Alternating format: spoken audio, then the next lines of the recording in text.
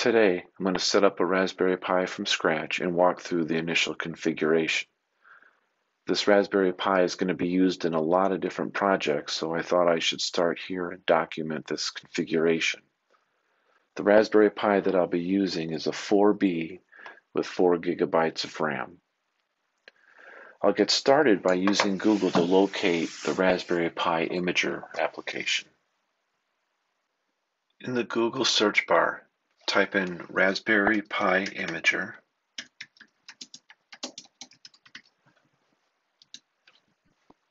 What I'm looking for is raspberrypi.org/software. So I'll go ahead and click on that link, and I'll put a link to this link in the description. And so on this web page, we'll scroll down and we'll choose Download for Windows. Okay, it has been downloaded. We'll go ahead and click on it so we can run it. Click on Install. And then I'll leave this checked, Run Raspberry Pi Imager, and click on Finish. First, we'll choose the OS. I'm going to go into Other and choose the Raspberry Pi OS Full, which is a 2.8 gigabyte download. Secondly, I'll choose the SD card that I want to use. And then finally, click on Write to tell the Imager application to write the image to the card, and wait a while. Now I've already done this, so I'm not going to click on it again. We'll go ahead and close out this application, and we'll close the browser.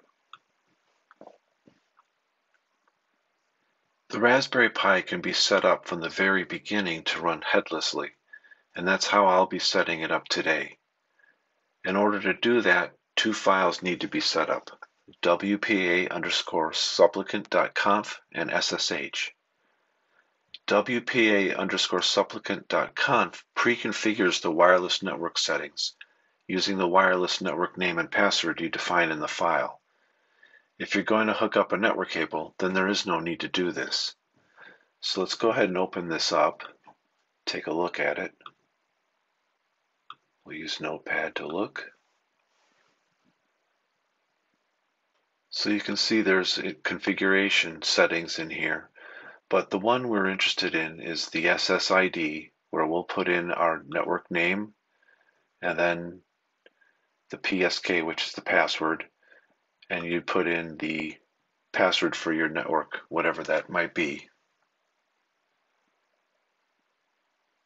We'll go ahead and close this file. Now what I showed is a sample, and really you should take a look at the link in the description for how to configure the file.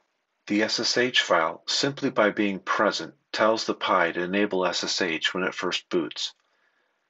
I'll use this remote shell to set a few additional settings after it boots for the first time. So you can create the SSH file without any extension, and you don't need to put any data in there at all. It can be blank, it can be empty. And then once we have these two files, we'll move them over to the whatever drive letter you might have, but it'll be labeled boot. And so we'll copy these two or move them.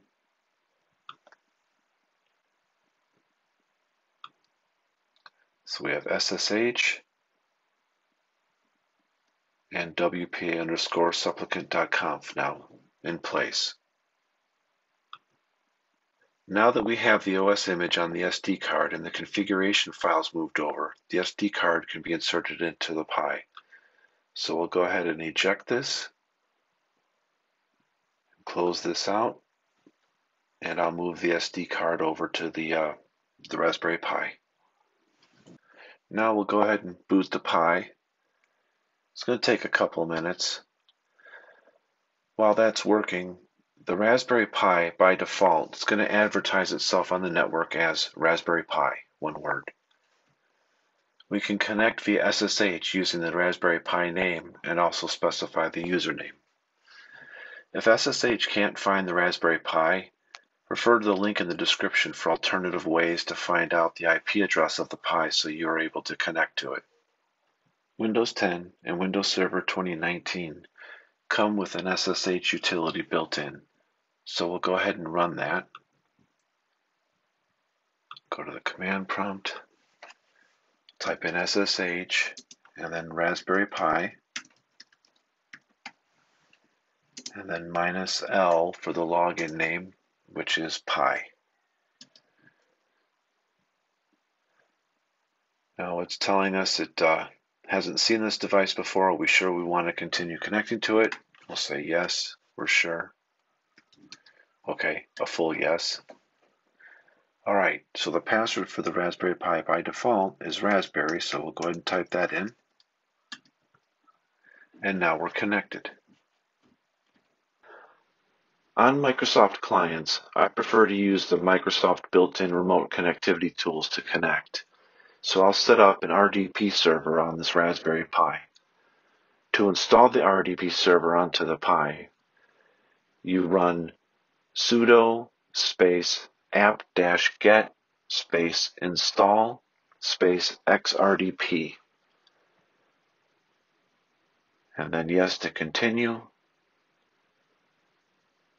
And this will take a minute or two to run, so we'll come back after it's done. The Raspberry Pi comes with a VNC server by default, but you need to enable it. So if you'd rather use VNC rather than RDP, there's another command we can run to get that configured. Type in sudo space raspi-config and press enter. And then go down to number 3 and press enter, interface options. Then go down to VNC and press enter. And here you would arrow over to yes and press enter to enable it. Now I'm not going to be using VNC, so I'm not going to enable it. So I'm going to hit go back to no, press enter, and escape out of this.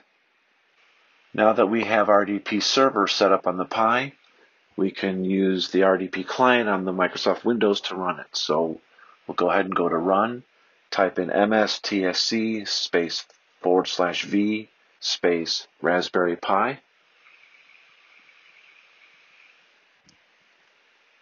We'll see we're connecting.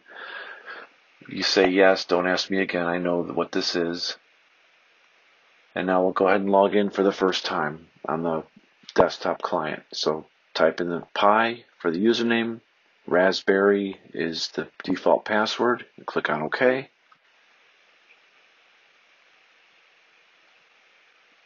And now this window is warning us that SSH is on and there's still the default password, so we need to change that. We'll go ahead and click on OK. That will get changed during this wizard. So go ahead and click on Next.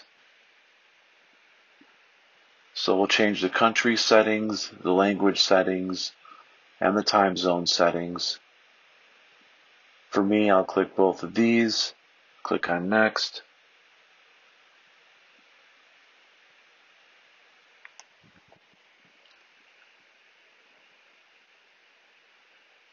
Now here I'll enter in a new password.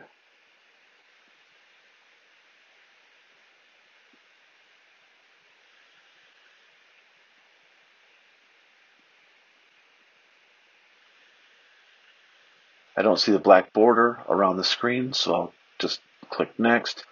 We can skip scanning for networks as we've already configured this using the wpa_supplicant.conf file. And now it's time to update software.